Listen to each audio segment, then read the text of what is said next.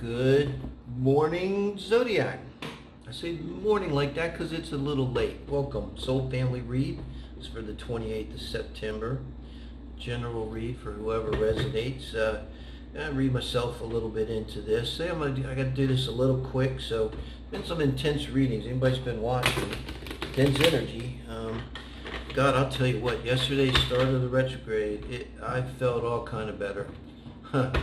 It's like I feel like it's, and I mean I'm a wreck, and went for a little walk, had a nice, that's why we had to have a little break and coffee and stuff, but my body's like from the waist down to the wreck.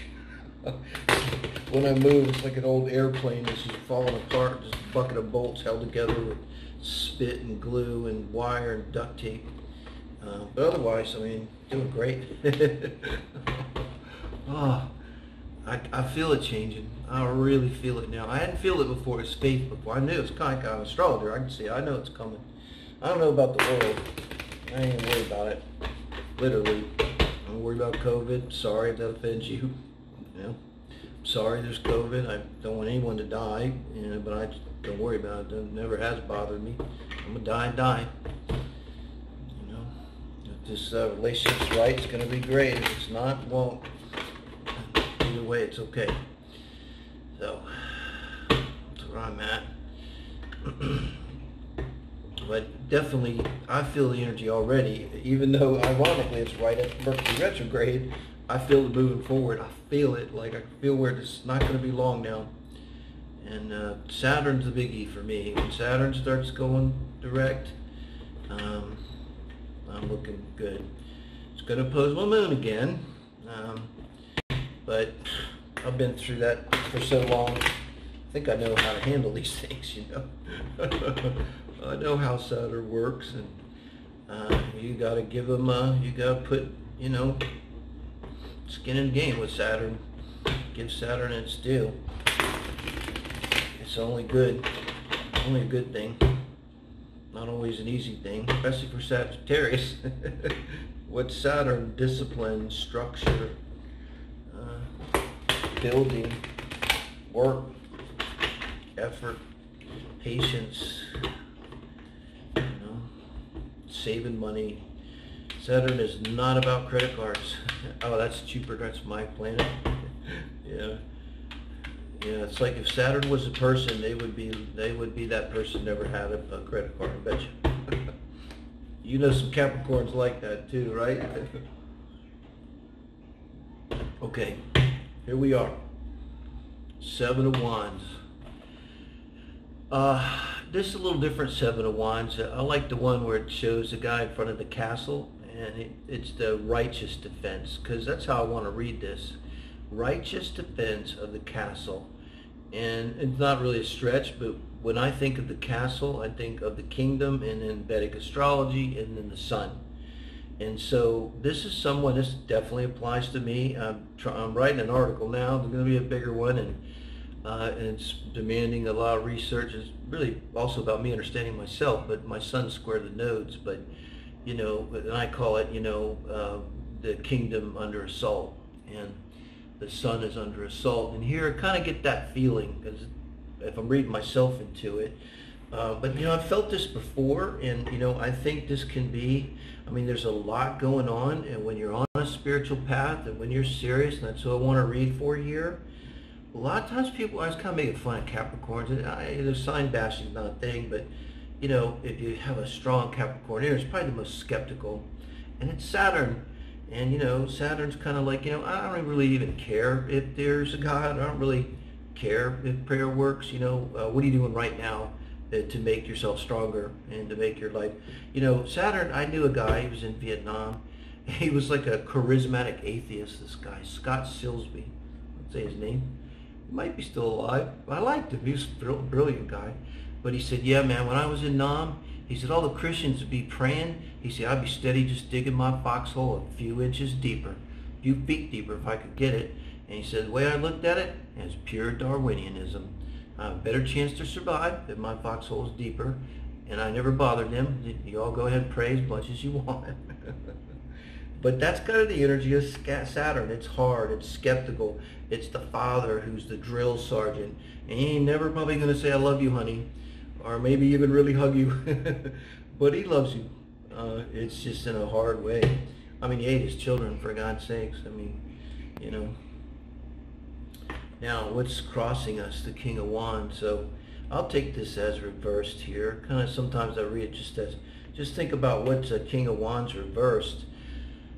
Guys, I think this is someone in our energy here.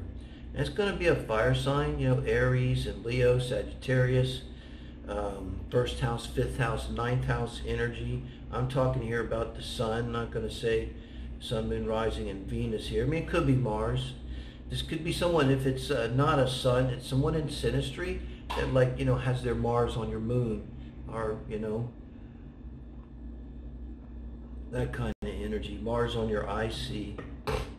Keep talking about Saturn. Some, you know, synastry so complex. I love synastry. Anybody wants synastry work, I do it. And it's my favorite. You can also look at synastry with children. I mean, it's amazing. But this would be a kind of harsh aspect. This could be why we're in the Seven of Wands. This may be speaking to not general energy, but to a person. But again, it could be a person that it is in some way, you know, not on board with your path. What's the spiritual path? The spiritual path is like your wife, husband says to you, are you out of your mind? You're not going to take this job offer. It's twice the money. And, you know, and you thought it out and you're like, no, if I do, I'll be more stressed. I won't be able to do my meditation in the morning. And I won't be able to get to the class that I'm taking now at the university on Wednesday nights. And I know it'll be more money, but I am looking at the big picture. And I'm, you know, I feel like this is the wise way to go for me. And thinking of the long term and of our relationship and of my health in the future. And they're like, but you could make twice as much money if you took the job, or even could be taking the raise. It's kind of like a metaphor, but it's like when you're on the spiritual path and you're dedicated, sometimes you might literally do things that are not to the world, Saturn, smart things to do. You might even say like, okay, I get it, this relationship is not the one, but I think there's something to learn here. I'm not saying this is the case, but I'm saying this is the kind of mentality you get into, and you allow things to happen because I think at some point I just have so much faith and spirit, it's not even about the other person. And it's like, you know, Seven of Wands, again, righteous defense of the castle, and so you're just going to be like, sorry that you feel that way, but it's my life. And the Seven of Wands, this is an assertion here, stronger, standing up and asserting ourselves in a way like stronger than we might have done in the past. Now this is advice from Spirit, and I love this Ace of Pentacles here. It's so reflective. I think Spirit's saying like, you yet need to slow down. We need to slow down and look at her taking a good look at that pentacle. And so this is about, these are fire here, King of Wands, a Seven of Wands. And I mean, a King of Wands in verse, by the way, can be just a real asshole, just frankly. Just somebody that's really aggressive, could be physical, definitely verbally, can be abusive. And no wonder then with the Seven of Wands, and no wonder then it would be righteous defense. But what Spirit is advising here is to take a I kept talking about Saturn. This is Saturn, Pentacles, Earth signs. Take a look at your Earth signs. You know, your second house and your sixth house and your 10th house in your chart, you know, and, you know, your Taurus and Capricorn and Virgo energies in your chart. But this is about like sitting down and, you know, basics. So it's also possibly about, as a message from Spirit and advice, I think this can be a kind of a reassurance. It's like, you know, if you look at, you already have this something to treasure, you know. It's because pages are messages, so it's really like a message Spirit wants to get through to you. And so maybe it's like focus on that one thing that you really treasure, and that's really good and solid, you know, and sincere and honest. It's all like the Page of Pentacles. and corny, you know, but maybe that thing is yourself.